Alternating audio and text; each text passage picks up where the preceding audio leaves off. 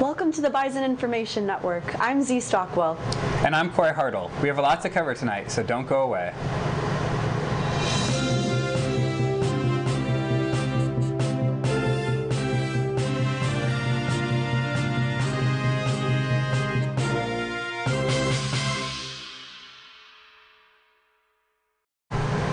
With the spring semester about to come to an end, with finals finishing up tomorrow, there's only one day left in the semester, and the books you've studied all year are no longer needed.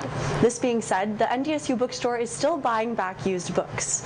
Any books, even those not purchased from NDSU, can be sold to the bookstore for cash on the spot. The book buyback will run until tomorrow, Friday, May 12th at 5 p.m. Until May 15th, you can donate your unwanted items easily by taking them to the donation trucks spread around campus. Trucks are located between Severinsen and Thompson, in front of RJ Hall, and by Cater. Everything from clothes to houseware and sporting goods are accepted. Non-perishable, unopened food is also welcome to be donated in the lobbies of each hall. If you're currently in an NDSU apartment and plan to continue living there over the summer, then you're required to renew your contract by May 31st. Students who apply by the deadline will be entered into a drawing for a chance to win one of 5 $500 scholarships. Failure to renew your licensing agreement does not excuse you from having to submit your 60-day vacating notice, and a hold will be placed on your account. Rates have also been increased at NDSU apartments, and the new rent amounts will take effect on June 1st. The contract renewal form for residents can be found online on the Residence Life website. On Wednesday, May 17th, NDSU Dining is hosting its 46th annual Scandinavian Buffet. The event runs 2 hours from 11 a.m. to 1 p.m. and will be held in the ballroom of the Union. The lunch is held to recognize 17. Mai, which is the Norwegian Independence Day. The buffet features traditional Scandinavian foods including Swedish meatballs, lutefisk, torsk, and lefse. Desserts including rice pudding, krumkaka, kransekake, and Danish butter cookies will also be there. Tickets are $18 per person and can be purchased online or at the door. On Saturday, NDSU's graduation ceremony will take place. At 10 a.m., the College of Arts, Humanities, and Social Science, the College of Engineering, the College of Human Sciences and Education, and Interdisciplinary Studies will be celebrated. And at 2 p.m., the ceremony for graduates of the College of Agriculture, Food Systems, and Natural Resources, the College of Business, the College of Health Professions, and the College of Science and Mathematics will begin.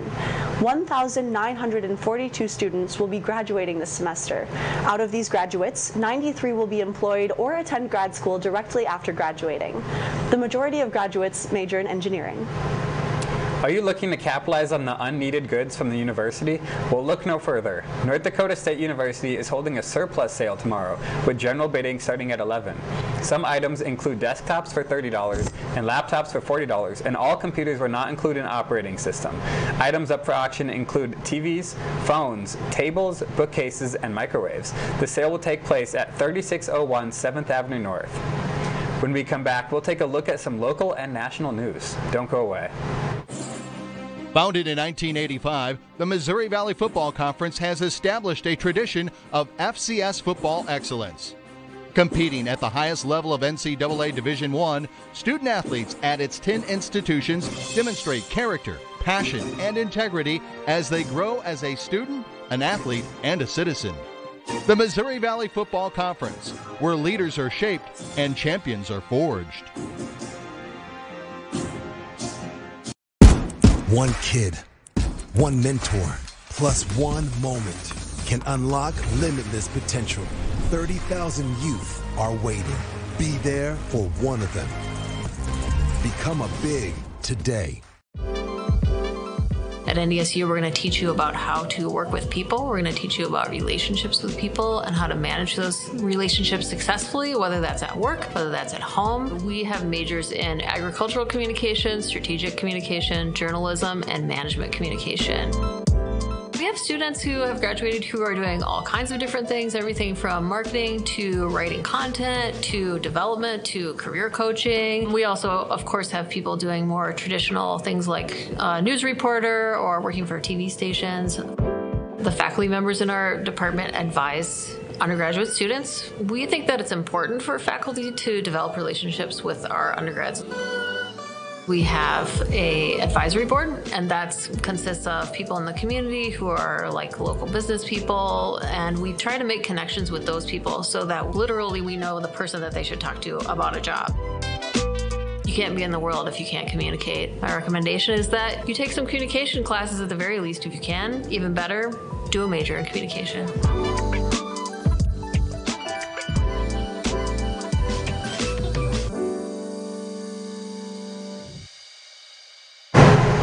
Mother's Day is this Sunday, May 14th. To celebrate, many businesses are hosting Mother's Day events around town. Some restaurants are offering Mother's Day brunch deals, and Zales at West Acres has specials of up to 50% off jewelry. If you're looking for a way to celebrate your moms, you're bound to find something around town. If you want to start your summer off on a high note, Fargo Climbing Company is hosting an Intro to Rock climbing class, which is beginner-friendly with no experience being required.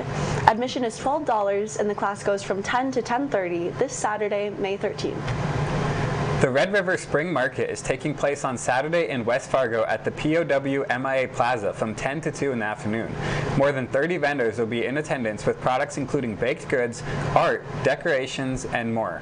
Live music from local bands and artists will also be taking place throughout the day. The market is free to attend and vendors accept SNAP benefits as well. While the Fargo Dome will be filled with graduates and their families this Saturday, next week will be a much different scene. The annual Fargo Marathon is taking place on May 20th and gives runners a chance to start and end the race inside of the Dome. In addition to being a Boston Marathon qualifier event, the race features over 50 live bands and DJs along the route to play for and cheer on the participants. A 10K and a half marathon race will also be taking place on Saturday, with a 5K, a kids race, a dog run, and a cyclothon happening throughout the week. Zillennials have become the newest named microgeneration. This term has been coined to represent people who feel they don't fit into either Gen Z or millennials, but fall somewhere between. Professor of Sociology and Director of the Center for Innovation and Social Sciences at Boston University stated, Zillennials refer to a small cohort born between the early 1990s and early 2000s. They're on the cusp of Gen Z and millennials. If you're in your mid to early 20s and have struggled to completely relate to either generation, you can claim this microgeneration as your own. The Minnesota State Senate has overwhelmingly passed a bipartisan bill yesterday that aims to fight back against deepfakes generated by artificial intelligence. The bill would make it a gross misdemeanor to distribute AI-generated sexual images of someone without their consent. In addition, it would make it a misdemeanor to knowingly distribute altered videos of political candidates that can alter an election. The bill passed 64-1, with the lone opponent wanting greater penalties for misusing deepfake technologies. The bill still needs to be approved by the House and signed by the governor before it can become law. When we come back, we'll have sports with Malik Mitchell and weather with Dash Menzel. Stay tuned.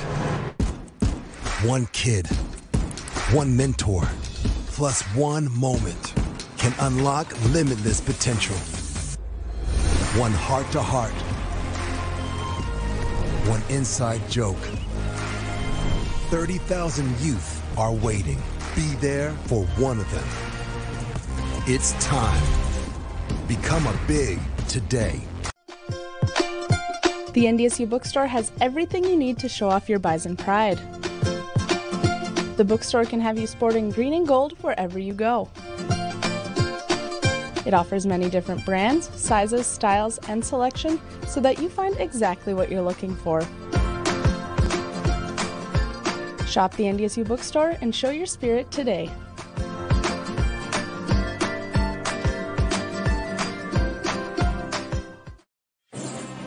Founded in 1985, the Missouri Valley Football Conference has established a tradition of FCS football excellence. Competing at the highest level of NCAA Division I, student athletes at its 10 institutions demonstrate character, passion, and integrity as they grow as a student, an athlete, and a citizen. The Missouri Valley Football Conference, where leaders are shaped and champions are forged. There are so many great things to experience at NDSU. It's hard to pick one, but my favorite is the people. They make it such a warm place.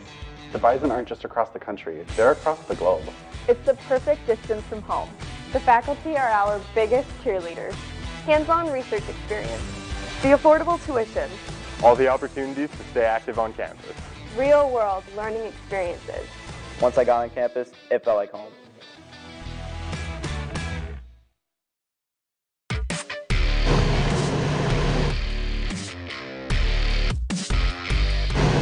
The With the Summer League tournament coming up in a couple of weeks, Bison baseball has been striving on the road to success. The Bison are coming off a road series sweep this past weekend against Northern Colorado, holding the Bears to a total of 8 runs. On Friday, the Bison defeated the Bears 7-5 going into extra innings. The Bison took the lead in the 3rd inning after junior Stephen Lund hit a home run. They struck back at the top of the 5th inning, scoring 2 runs off 2 RBI singles. The Bears responded with 2 runs in the 5th and in the 7th inning to take the lead 4-3. But in the 8th, the Bison stole the lead, scoring 2 runs before the Bears sent one home in the 9th, tying it up 5-5. In the end, the Bison came in clutch, scoring off a homer and an RBI triple. Junior Stephen Lund led the Bison with 3 hits, 2 RBIs, and 2 runs, and Jack Stow had 1 hit, 2 RBIs, and 1 run. On Saturday, the Bison cruised past the Bears, taking the victory 18-3 in 7 innings. The Bison were up 3-0 after the 2nd inning before the Bison racked up 3 runs in both the 3rd and 4th inning.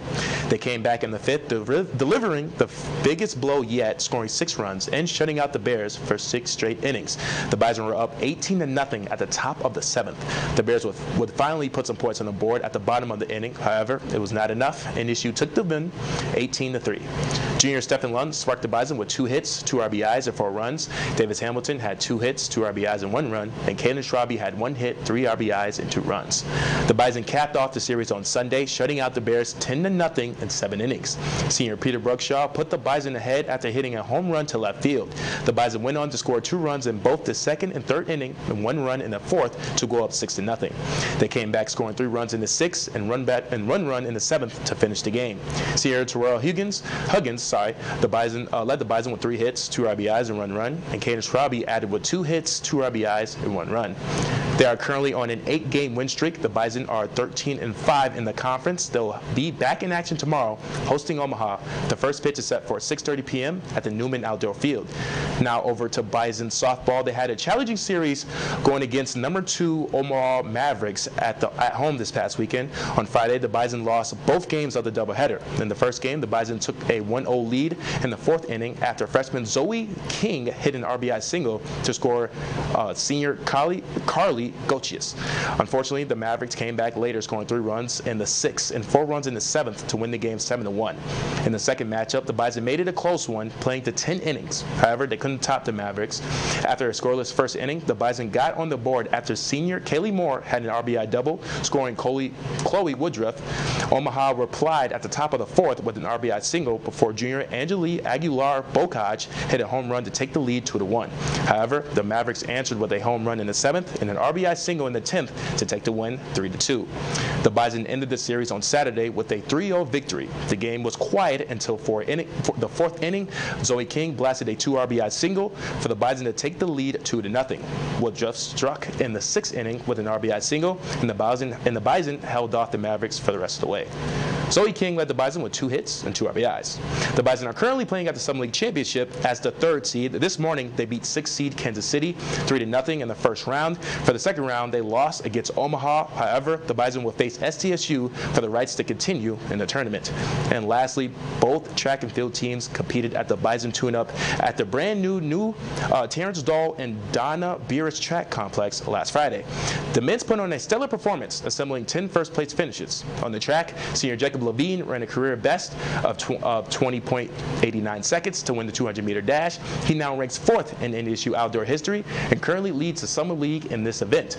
Sophomore Brock Jensen won the 110 meters hurdles in a season best time of 14.57 seconds, and junior Dante White won the 100-meter dash in 10.72 seconds. On the field, senior Trevor Otterdahl won the hammer throw with a new personal best and facility record with a mark of 70.35 meters. He climbed to number 12 on the NCAA performance list.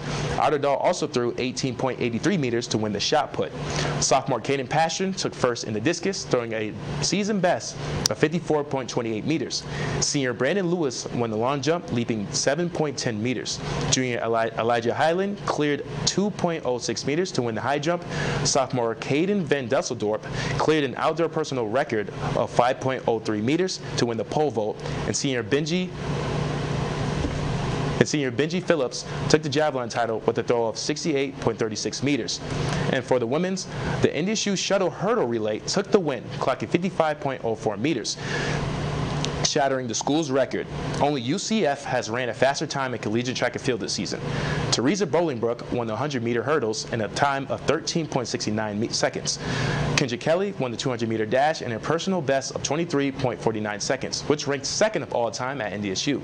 She also took first in the 100-meter dash in 11.72 seconds. Nell Graham took first in the 400-meter hurdles with a time just over a minute. Freshman Kate LeBlanc claimed the 800-meter title in 2 minutes and 14 seconds, the second fastest time of her career. And finally, Alyssa Melvin leads 12.38 meters to win the triple jump. Both teams are currently hosting the Summer League Outdoor Championships. Good luck to both teams.